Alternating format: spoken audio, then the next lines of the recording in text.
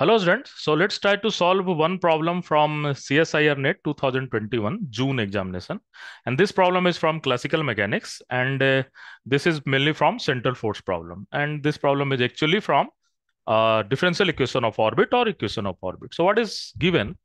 It is given that the equation of orbit is r is equal to r naught theta square, and the for this particular orbit the potential is given in this form, that is C1 r to the power minus a plus C2 r to the power minus b, where r naught, C1, C2, a and b are constant. What we have to do, we have to find the suitable value of a and b such that due to this potential, this is your orbit.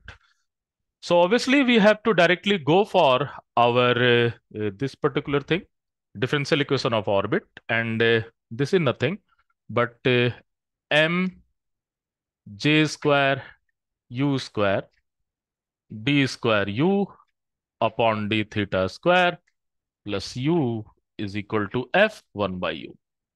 So this is our differential equation of orbit. Hence, there is some arbitrary constant C1 and C2. We can just neglect all this constant.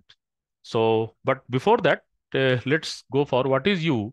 U is nothing but 1 upon r. So u here is 1 upon r naught theta to the power minus 2, and we can easily calculate du upon d theta is 1 upon r naught minus 2 theta to the power minus 3, and du upon d square u upon d theta square is equal to 1 upon r naught minus 2 minus 3 and theta to the power minus 4. So we can easily put it there, but we will just neglect this all constant, but just go for this. So we can go for j square u square, and here this theta minus 4 is proportional to, and this d square u upon d theta square is proportional to u to the power square.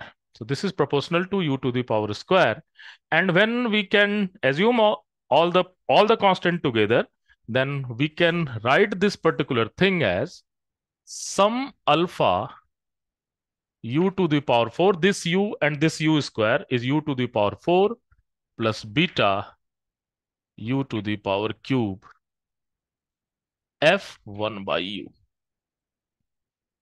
And when we will go for this particular thing, alpha u to the power 4 plus beta u to the power cube is minus del v upon del r, then we can easily have and then we have to write this thing in form of r.